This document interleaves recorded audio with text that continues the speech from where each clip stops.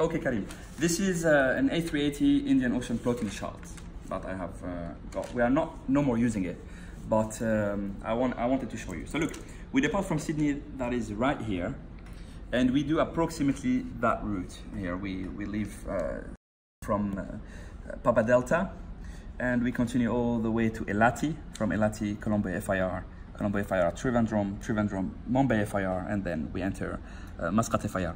So basically, the calculation we have done was between Pomen here, and we were flying between Pomen and Kittal, and we found the point approximately somewhere here.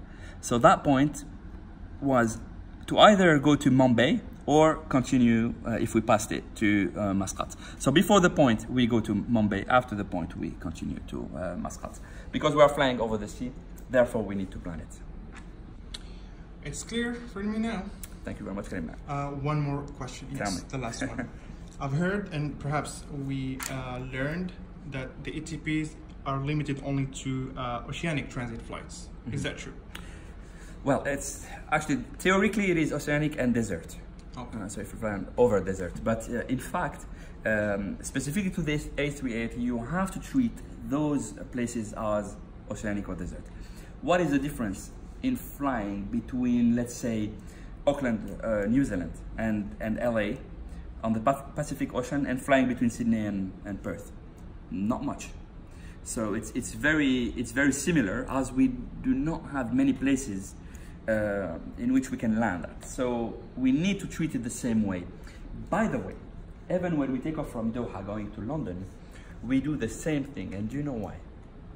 Tell me. Question for you. I think, like you said earlier, there is no... Oh, but we're not going to cross the ocean. Yes, I know, but there is no other airports where you can land the 380. No, there is something. There are mountains in Iran, in or north of Iraq, in Turkey. So there are mountains, and there is a drift down procedure. Therefore, we need to create ETPs to know where to go, at which point, where to divert in case of emergencies. Oh, that's nice. Yeah, it is. So, but that would be for another video.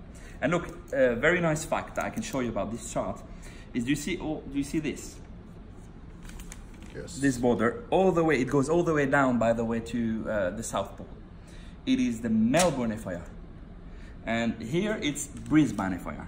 So basically Melbourne manages such a large space. And then you go Colombo FIR, and we continue. This is it. Thank you very much, guys. Thank you for your explanation. Thank you, Karim. I think I it hope it cleared was up clear. a lot of doubts. It did.